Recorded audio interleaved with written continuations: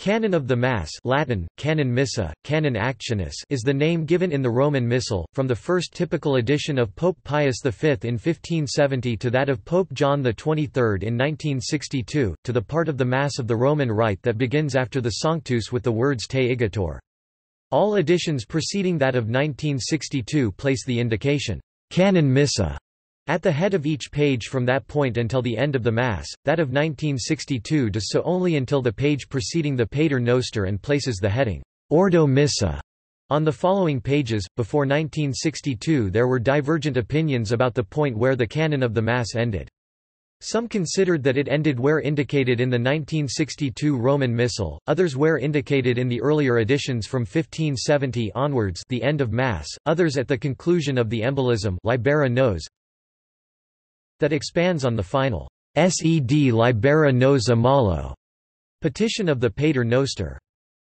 The editions of the Roman Missal issued since 1970 use the term Roman Canon of the first of its four Eucharistic prayers, and place the words Prex Eucharistica before the dialogue that precedes the preface and the new heading Ritus Communionis before the introduction to the Pater Noster.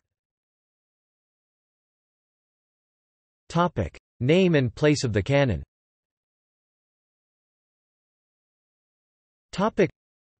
One can only conjecture the original reason for the use of the term canon. Walafrid Strabo says, "This action is called the canon because it is the lawful and regular confection of the sacrament." Benedict XIV says, "Canon is the same word as rule. The Church uses this name to mean that the canon of the Mass is the firm rule according to which the sacrifice of the New Testament is to be celebrated." It has been suggested that the present canon was a compromise between the older Greek anaphoras and variable Latin Eucharistic prayers formerly used in Rome, and that it was ordered in the 4th century, possibly by Pope Damasus I (366–84). The name canon would then mean a fixed standard to which all must henceforth conform, as opposed to the different and changeable prayers used before. In any case, it is noticeable that whereas the lessons, collects, and preface of the Mass constantly vary, the canon is almost unchangeable in every Mass. Another name for the canon is actio. Agere, like the Greek dran, is often used as meaning to sacrifice. Leo I, in writing to Dioscorus of Alexandria, uses the expression in qua sc. Basilica adjutor, meaning, in which Mass is said. Other names are legitimum, prex, agenda, regula, secretum missa. The whole canon is essentially one long prayer, the Eucharistic prayer that the Eastern churches call the anaphora. And the preface is part of this prayer. Introduced in Rome as everywhere by the little dialogue, Sursum corda, and so on, it begins with the words, Vir dignum et justum est, interrupted for a moment by the people, who take up the angels' words, Sanctus, Sanctus, Sanctus, etc. The priest goes on with the same prayer, obviously joining the next part to the beginning by the word igitur. It is not then surprising that we find in the oldest sacramentary that contains a canon, the Gelasian, the heading Incipit Canon Actionis placed before the Sursum corda, so that the preface was then still looked upon as part of the canon. However, by the 7th century or so the canon was considered as beginning with the secret prayers after the Sanctus. The point at which it may be considered as ending was equally uncertain at one time.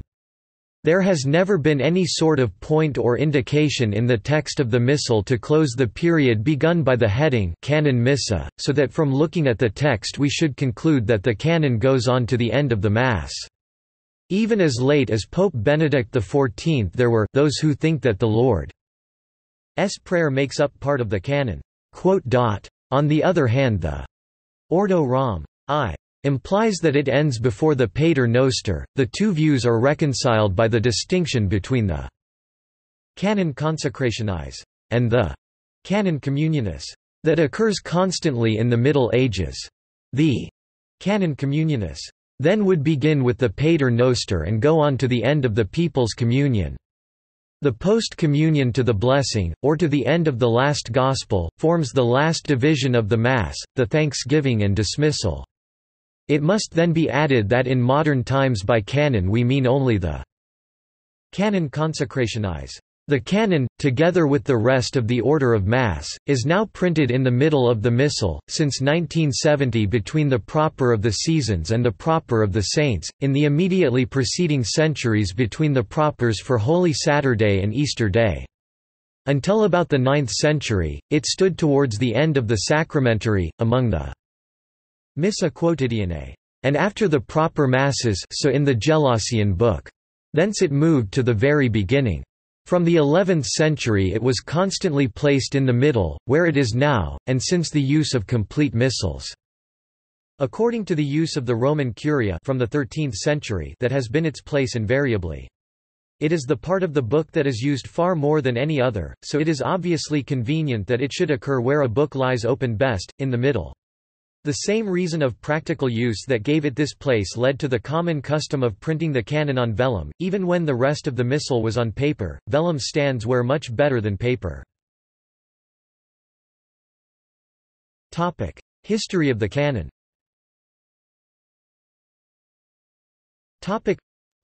Little is known of the liturgical formulas of the Church of Rome before the 2nd century. In the first Apology of Justin Martyr c. 165, an early outline of the liturgy is found, including a celebration of the Eucharist thanksgiving with an anaphora, with the final Amen, that was of what would now be classified as Eastern type and celebrated in Greek. The use of Latin as a liturgical language seems to have occurred first in the Roman province of Africa, corresponding approximately to present-day Tunisia, where knowledge of Greek was not as widespread as in Rome. Pope Victor I c. 190 c. 202, who was born in that Roman province, is said to have been the first to use Latin in the Liturgy of Rome, perhaps only for the readings, but the earliest textual evidence for the adoption of Latin for the Eucharistic prayer dates from 360 to 382. Latin may have been used in the liturgy for some groups in Rome earlier than that, just as, to judge from a quotation in Greek from a Roman Oratio Oblationis of 360, other groups will have continued to use Greek even later in that cosmopolitan city. The first Christians in Rome were chiefly people who came from the East and spoke Greek. The founding of Constantinople naturally drew such people thither rather than to Rome, and then Christianity at Rome began to spread among the Roman population, so that at last the bulk of the Christian population in Rome spoke Latin. Hence the change in the language of the liturgy. The liturgy was said in Latin first in one church and then in more, until the Greek liturgy was driven out, and the clergy ceased to know Greek. About 415 or 420 we find a pope saying he was unable to answer a letter from some Eastern bishops, because he had no one who could write Greek. The Roman canon is not in its primitive form, but has many awkward transitions that show that it is evidently an abbreviated and transposed version of a more ancient Eucharistic prayer. At least in its final form it is not structured as a single unitary prayer.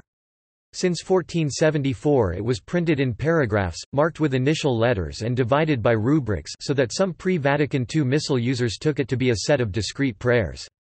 Several of the paragraphs had a conclusion, per Christum Dominum Nostrum, with interpolated amens. The prayer thus appeared as a series of discrete prayers, and one can understand the force of the remark of Thomas Cranmer's chaplain Thomas Become, when he described it as a hodgepodge, a very beggar's cloak, cobbled, clouded and patched with a multitude of popish rags. Some of the prayers of the present Roman canon can be traced to the Eastern liturgy of St. James. Several of the prayers were in use before 400 in almost exactly their present form.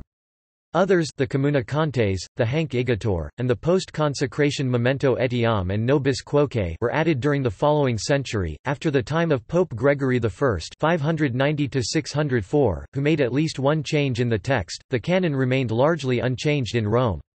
Not so elsewhere. The 11th-century Missal of Robert of Jumiges, Archbishop of Canterbury, interpolates the names of Saint Gertrude, Saint Gregory, Saint Ethraelda, and other English saints in the Communicantes. The Missale Drummondiense inserts the names of Saint Patrick and Saint Gregory the Great. And in several medieval French missals the canon contained the names of Saint Martin and Saint Hilary. Pope Pius V's imposition of the Roman Missal in 1570 restrained any tendency to vary the text of the canon. According to one source, in 1604 Pope Clement VIII, as well as modifying some of the rubrics, altered the text of the canon by excluding a mention of the king. In the early 19th century, the king was mentioned by name in England within the canon. Although other parts of the Missal were modified from time to time, the canon remained quite unchanged, apart from this variation, from 1570 until Pope John XXIII's insertion of a mention of Saint Joseph immediately after that of the Virgin Mary. Mystical interpretations.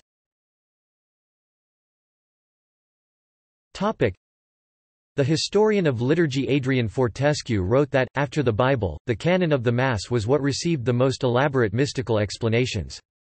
By the time they began, the canon was unquestioned as the most sacred rite of the Church and, with no regard for its historical development, they conceived mystic and allegorical reasons for its divisions, expressions, rites, just as it stood, even for its initial letter T.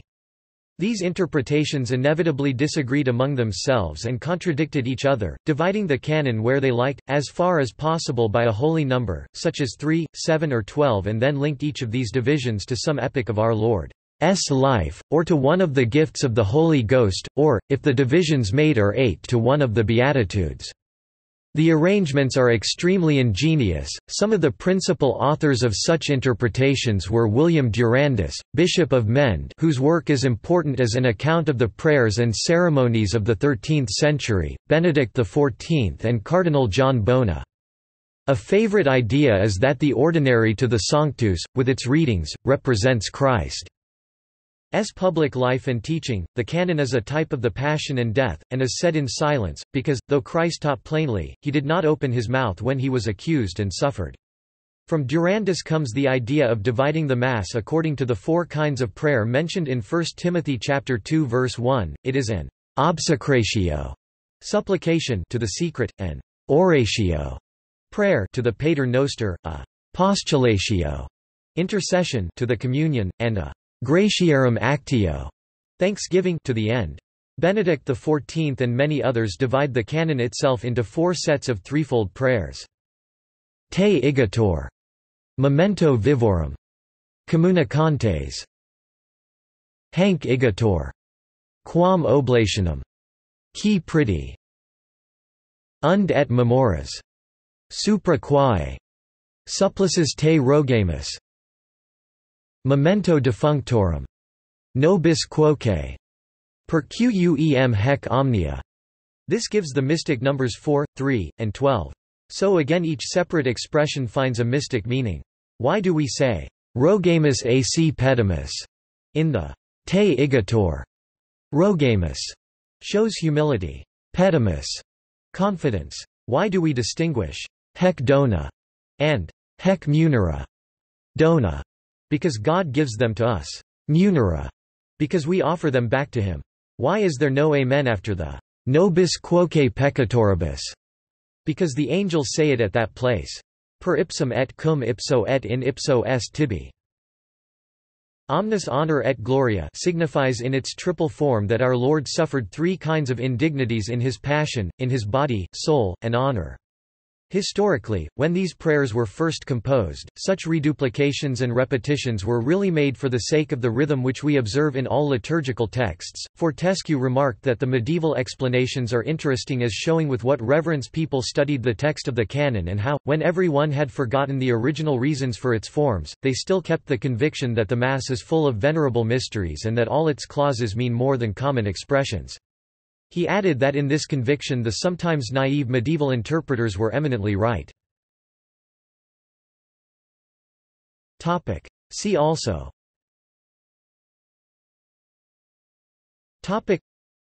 Text and rubrics of the Roman canon, History of the Roman canon, Mass, Pre-Tridentine Mass, Tridentine Mass, Mass of Paul VI, Anaphora liturgy.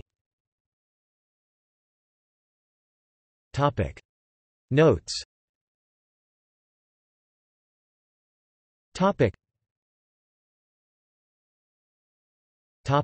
References.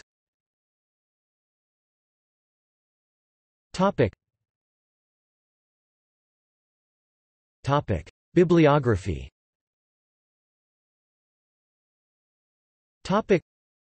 Burbridge, E. 1905, E. G. Cuthbert F. Atchley, ed., Ordo Romanus Primus, London.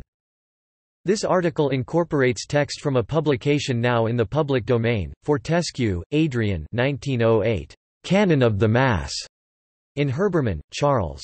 Catholic Encyclopedia, 3. New York, Robert Appleton. Gihr, Das Heilige Messopfer, The Holy Mass in German. Jungmann, Joseph, The Mass of the Roman Rite, Its Origins and Development, I. Lambertini, Prospero Lorenzo, de SS. Missa Sacr. Lib. 2.